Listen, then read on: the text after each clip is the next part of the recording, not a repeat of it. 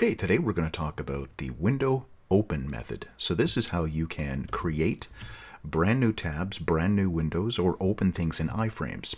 And then after you've opened them, you can actually use JavaScript to control them. As long as they belong to the same domain as whatever your website is, you have full control over the page that you've opened with the opening page. So I've got a simple page here, 5 buttons. I'm going to show a bunch of different things that we can do with window open. This is an iFrame here with the red border around it. And these 5 buttons all have click events. So let's take a quick look in here. Each of the buttons we can see has a different ID. And here's my iFrame. Now I've got an ID and a name on this iFrame. The reason for that is ID is great for targeting something with JavaScript or CSS. But if you're going to use the window open method, you need to know what the name of the thing is that you're going to be controlling or feeding a source to. In this case, the name is my frame. It can be anything you want, but my frame is going to be the name of this iFrame where I'm sending pages to be displayed. The source, my default here, is allow blank, or about blank rather. And about blank means don't show anything. It's okay, it's an empty iFrame, and it's allowed to be empty.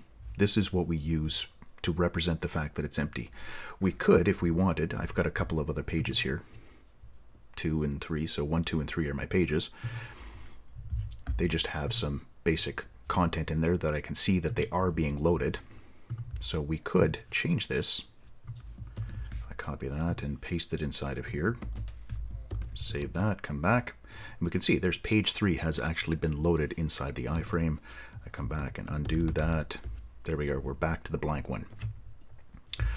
Okay, so opening Google in a new tab. So let's talk about tabs versus windows. Now, you can click the plus sign in your browser, or depending on what your browser is, the control to open the next tab. There's keyboard shortcuts to open a new tab. When you click on a link, so if I have an anchor tag that I put in my page,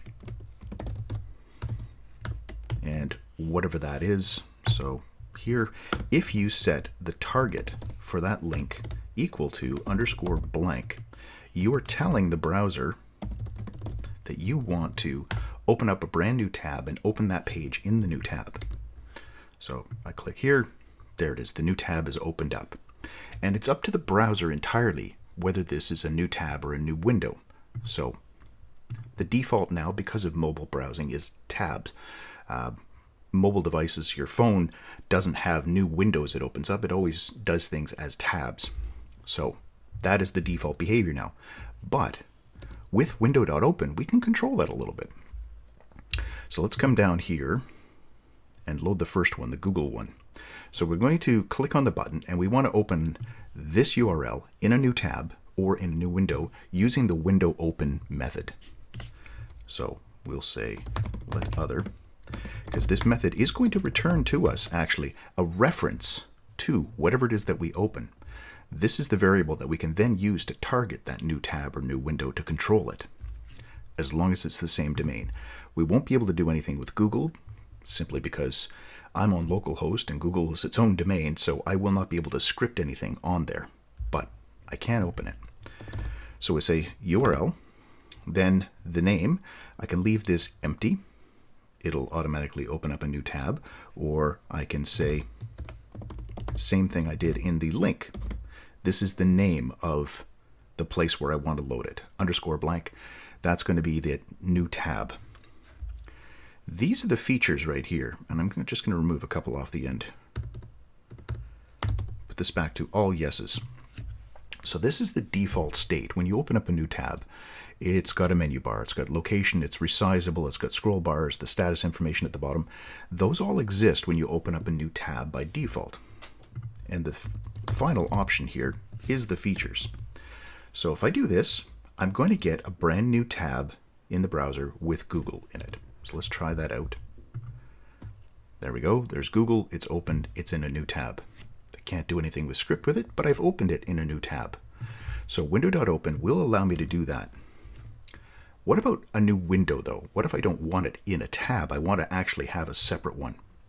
Well, that's where these become important. If you vary from the default state and I say, you know what? I'm going to say no to the status bar or no to the resizable, something like that. As soon as I change this from the default state, the browser's going to say, okay, well, I can't really have two tabs in the same window that are doing different things, so I need to open up a new tab. Now, with these features being loaded in, two of them being different, when I click on this, I have a brand new window open. This is actually a brand new window. And if I put in those other things, we can actually add height and width into here and control this so that when I click on here, there we go. There's my 400 by 400 window opened. Okay, so that's new tabs and windows.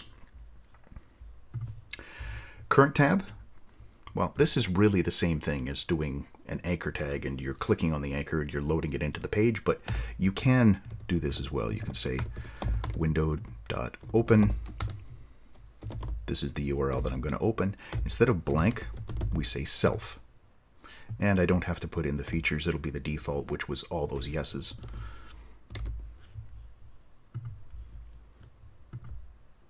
There we go. I've replaced the current page with Google. So same thing as the anchor. I'm going to go back. We'll just trim these off here. I'll leave them in here. If you look down in the description, you'll see that there is a link to the code gist that has the code for this page and the other two pages as well. So if you load them in the same folder, you'll be able to do the same experiments that we're doing here. Okay, so self works, great. Now moving on to opening a local page in a new tab. Same sort of thing, but here we are actually going to be able to control it using script. So we'll say window.open, same as we did before. Here's the URL.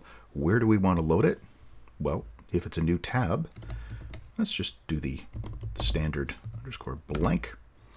And then we can say features, but if we're not making any changes to them, we don't have to put them there. It'll just be the default. All right, so we click on open local page. There it is, page 2 did open. But what I want to do is, once I've opened this new page, I want to be able to control it with script. So we're going to target with other, that is the other window object, and it's the same as writing window here on a current page. Inside of there we have the document object, and inside that there's the body. We can change the background color in the style.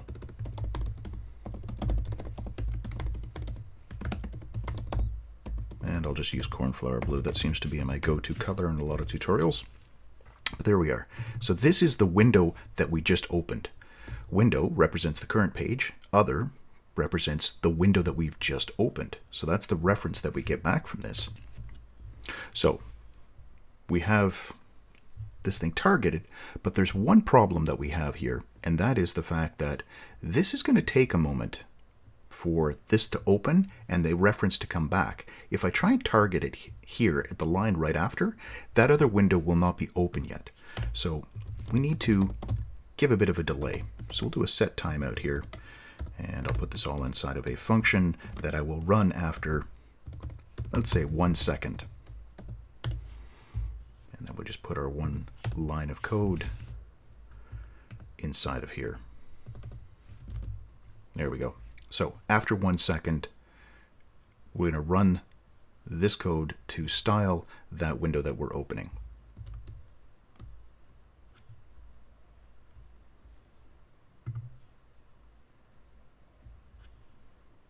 Click on our button,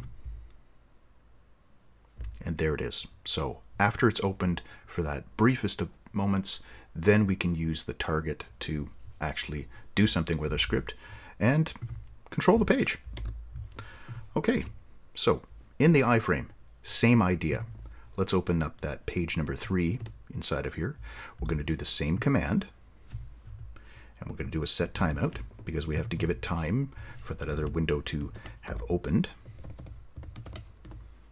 The time doesn't really matter that much as long as there is enough of a delay for the page to be created and opened in the browser. So inside of here, what are we doing? We're doing number 3. Is there anything in 3 we can target? Let's give this an ID. We'll call it head. So we're going to change the text inside of here on number 3. Let's do that.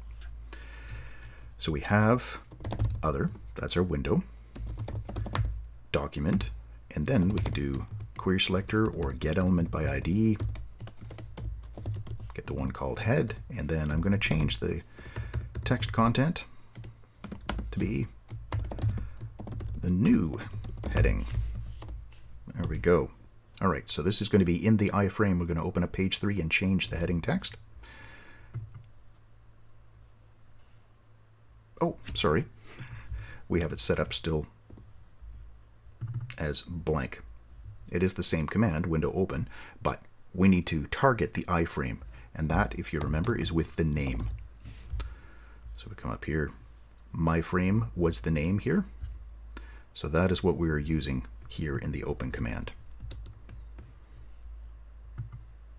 There's 3, and then the heading gets changed after that amount of time.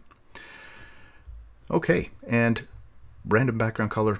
So even if it's a blank page, like here we've got about blank when it loads, we can still target that. And a couple of ways we can do it. One is you target the iFrame, and then with the iFrame, there is a property called content document. There's another one called content window. And you can probably guess what those represent. This is the window object inside the iFrame. This is the document object inside of there. So this we could add on document. And we're talking about the same thing as content document now. So we could say body.style.background color. And it's going to be our random color. I've already got the code here to generate a random hex value. And here. These 2 lines are doing the exact same thing. It is the exact same script for both of those. And as long as I do something on the page to run the script, now I've set a value in that variable other. Right here, this variable other now points to whatever it is we're targeting. So I got to do something in the iFrame. Yeah, let's open that in the iFrame. Other is now pointing to here. We now set random background color if we're using other. And here we're just using the FR by the iFrame.